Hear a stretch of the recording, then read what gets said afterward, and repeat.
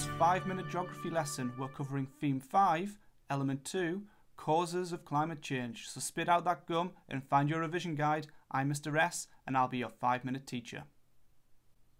We've already covered what climate change is and some of the evidence involved back in lesson 5.1, but we still haven't decided whether climate change is a natural or a man-made process. Could it be caused by both? Well, let's find out. I've got 3 bits of evidence for you to consider. The Milankovitch cycle is our first one. It's classed as a natural factor. So it's split into 3 different elements. We've got eccentricity. So this is the idea that the Earth is not on a fixed orbit around the Sun. It's more elliptical, which means that at some points it's further away from the Sun, so it's going to be cooler, and at some points it's going to be closer to the Sun, which means it's going to be warmer.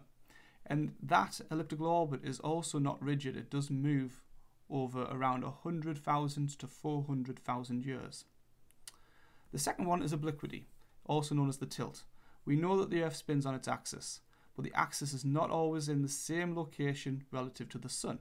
So if I swap out my diagram, we've got the axis at right angles to the Sun, so the most intense direct sunlight is going to be at the equator.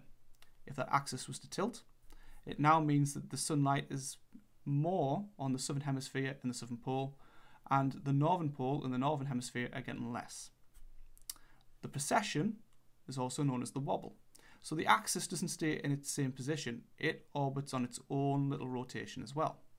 This means that the obliquity doesn't stay in the same place. It's not always, in this case, going to be in the southern hemisphere, it's going to flip. So if I swap out my diagram again, so you can see here, the southern hemisphere is getting the sunlight, my axis is going to do a rotation and leave the northern hemisphere in the sunlight now. So this is the Milankovitch cycle, and it means that different areas of the Earth are getting more direct sunlight than others, and we're closer or further away from the Sun as well. Right, evidence number 2 is the carbon cycle. Again, it's a human and a natural factor, as we've discussed from lesson 1. So all living things are made up of carbon, and carbon moves and is stored through the environment, both naturally and through man. So if we consider the natural ones to start with, we've got volcanoes. Volcanoes spew out ash, which initially will produce global cooling because it's going to block out some sunlight, but it's also putting out carbon from carbon dioxide from the vent, and ash is carbon as well. So eventually it will lead to more global warming. We've also got animals breathing, and when they breathe out, they're producing carbon dioxide, which is going to go up into the atmosphere.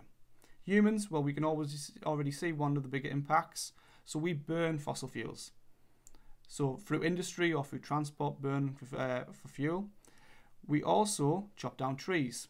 Trees are a store of carbon. So if we're chopping down more trees, we're going to reduce the potential for trees to store the carbon, so it's going to end up in the atmosphere. And then finally, we pastorally care, we farm animals, and animals produce methane when they burp, and methane is another greenhouse gas. Now this diagram is a simplified version of the carbon cycle. It doesn't include the inputs or the stores. We're only really looking at how carbon gets into the atmosphere. So finally, we've got the greenhouse gas effect, or the greenhouse effect. The greenhouse, again, is another natural process that mankind has altered. If we didn't have the greenhouse effect, our planet would be around -18 degrees, so there would be no life on our planet. The idea is that insolation, which is the energy coming from the Sun, comes through the greenhouse layer as shortwave radiation. It hits the ground and heats it. Some of it is bounced back off into space again, but the ground that stored that heat irradiates it back out, but it irradiates it as long-wave energy. And long-wave energy has trouble getting through the greenhouse layer. That's good for us, usually, because it means it's going to store that heat in the atmosphere and keep us warm. But when we keep adding carbon and methane and other greenhouse gases to this layer, it becomes thicker and harder for that long-wave radiation to escape, which means that over time it's going to start getting warmer and warmer and warmer. So that is all the evidence for climate change.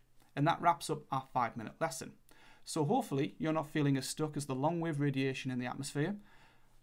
Don't forget to try the Try It Now tasks, which are on the screen.